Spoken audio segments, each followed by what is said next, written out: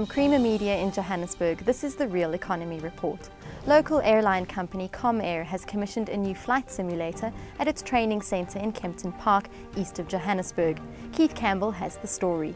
Comair is the operator of the British Airways brand in South Africa and the Kulula low-cost airline brand, and it recently commissioned a R75 million simulator for the Boeing 737-800 airliner. Comair Manager for Commercial Operations and External Training, Captain Glenn Warden, highlights the new features provided by the simulator.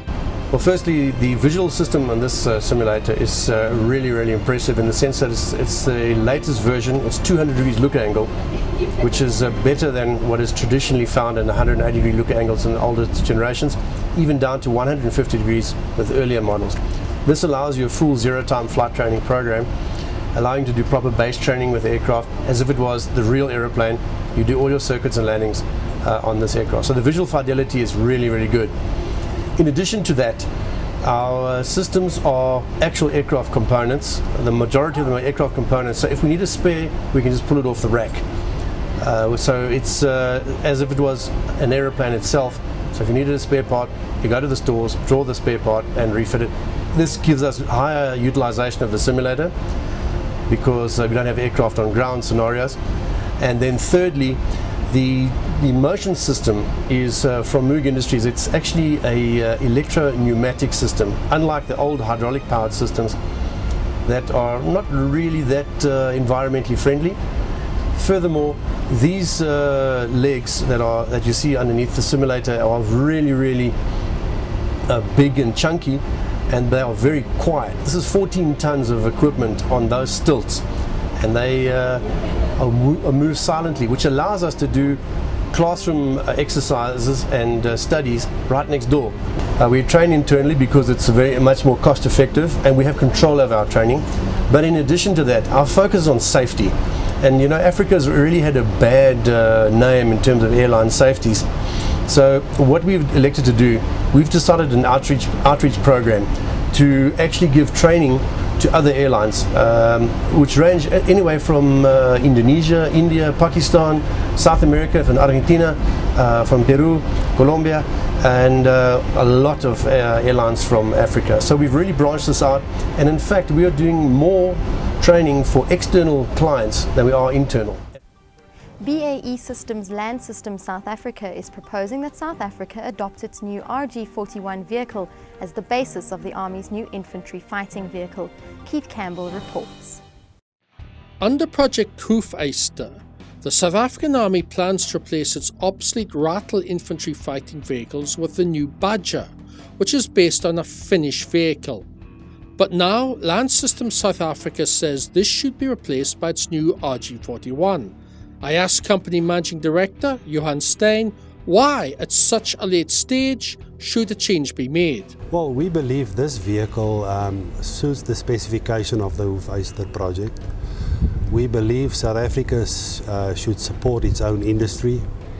This vehicle has been designed by South African engineers in South Africa for South Africa, and we focused our design towards the South African industry to maximize the local content. So eventually we will engage the total South African industry, and our estimate is create 2,000 jobs plus.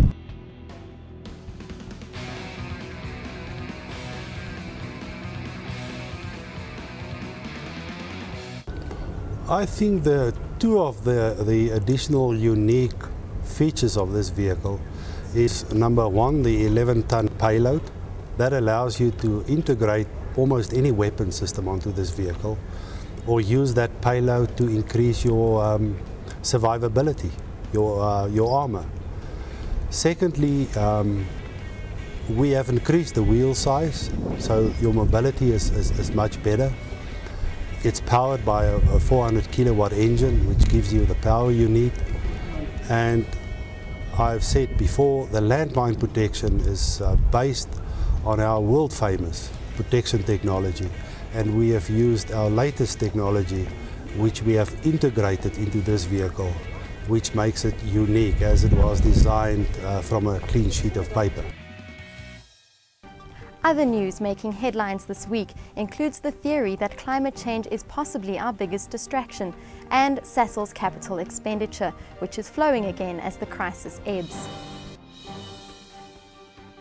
Climate change is possibly the world's biggest distraction, but it is not its biggest and most immediate challenge, says Wits University's School of Geosciences Platinum Industry Igneous Petrology Professor Grant Cawthorne. We should not lose sight of trying to control carbon emissions, either their initial emission or in capturing once they have been released. But there are issues of water and pollution which are very, very imminent and which need to be addressed. And if we haven't got fresh water, that's going to have a lot more effect than whether we have a 1 or 2 degree rise in temperature. JSE-listed petrochemicals group Sasol, which is South Africa's largest fixed investor, has materially ramped up its capital expenditure outlook for the coming 2 years, having pulled back on some investment programs during the global economic crisis. We are spending a lot of money on capital. Luckily we have that money, we have a strong balance sheet and we have a strong cash flow to support it.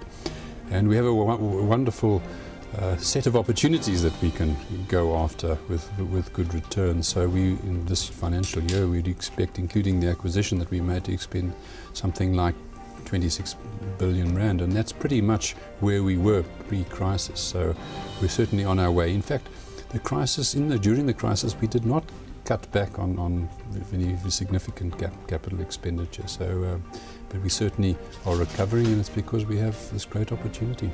That's Creamer Media's Real Economy Report. Join us again next week for more news and insight into South Africa's real economy.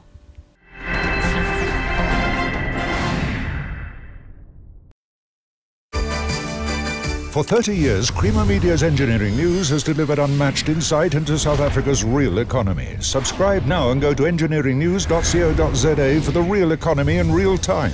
Engineering news, not just for engineers.